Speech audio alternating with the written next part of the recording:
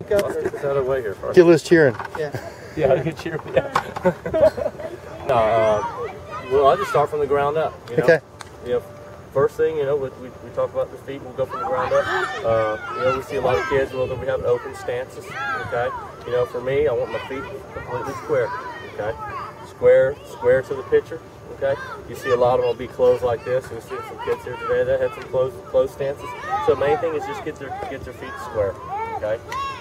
As far as their weight, you know, I'm a big fan of my weight being in the middle of my body. Okay. If my weight's in the middle of my body, okay, and my first move as a hitter is going to be my front leg, okay, to load up. If my weight's in the middle of my body, then my weight's going to be back. Okay, that's a big key to me. I'm not a big fan of my weight being back on my back leg like this, over my knee. This causes too much stress as a hitter. If my weight's over my knee like this, you see a lot of kids do this, then what they do is they want to push off and they get on the front side. Okay, so for me, I like my weight in the middle of my stance. Okay, right here. So my first move is this. Okay, then I know my weight's back. If I do this right here, then I know my weight's back. You'll see a lot of kids who do the knee turn. They got a lot of different ways to get their weight back. But for me, you know, picking that leg up right there and putting it down, striding a little bit out here, that's a perfect way to get my weight back.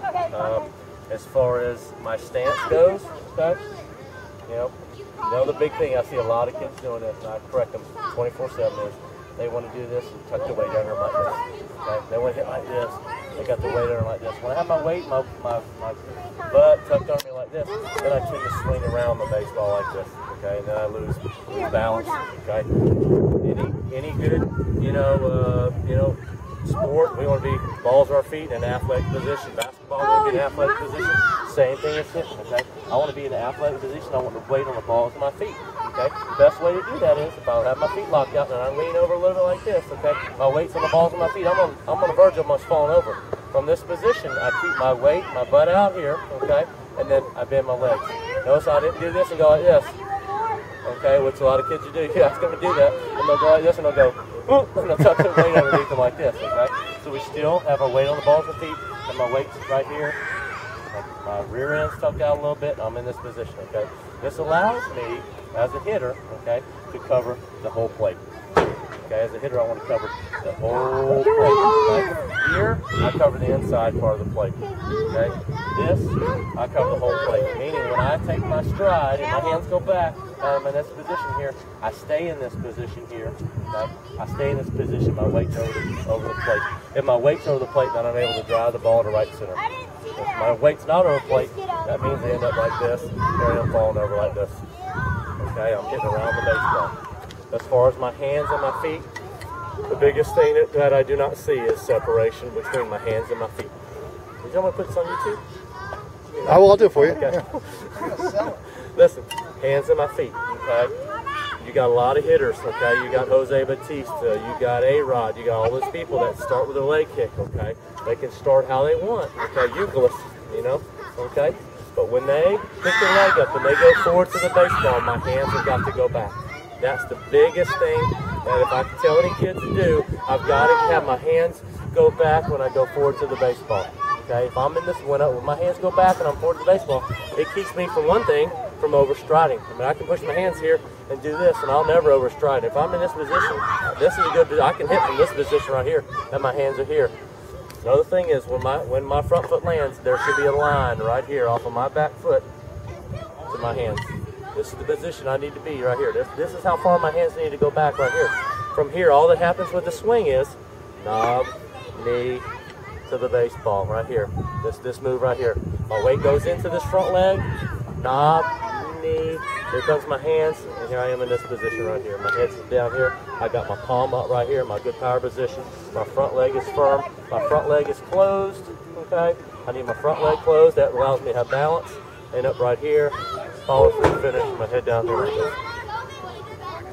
That's it, pretty much it. Bat position. Bat position. We see a lot of kids, they all want to lay the bat flat. Okay, they'll do this. A lot of kids will go back and they'll lay the bat flat and they'll get the bats behind their heads like this. Okay, very rough for me to keep my hands inside the baseball. Okay, or think about this: how am I going to hit a low pitch if my bat's flat like this? To hit a low pitch, we hit a low pitch, we hit it like this. This is how we hit a low pitch. We got to go down and get the baseball. Okay, but if my bat's flat like this, how am I going to hit this low pitch? Okay? I can't go like this and go and do that. That's what I'd have to do pretty much. So I like my bat position to be about a 45 degree back like this in this position right here. I like the distance from my bat to be right off of my back shoulder here. Okay, just because if I bring it into this closer to my ears, which a lot of people teach here like this, keeping the hands in here like this. If you're facing 90, 95 mile an hour, this is too far for me to go. Look how far I have to go to get in my launch position. That's too far to go.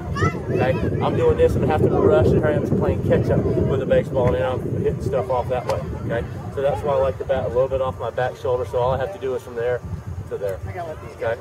Like I said, bat up like this. Try not to lay it flat. One other thing. You watch every good hitter in baseball, and they all have hand movement. They all have something doing this. They all have something that's movement, okay? Something that's in motion tends to stay in motion. If my hands are moving like this, I got a little movement, and I start my leg, then my hands are going to go back, okay? I can't start here from a dead still and then expect them to go back like that, okay? My hands are moving like nice and loose movement. I pick up my leg, and then I go back, then they'll go back. That's it. Thank you, bud. Thank you, Coach Phil. That was on the spot, wasn't it?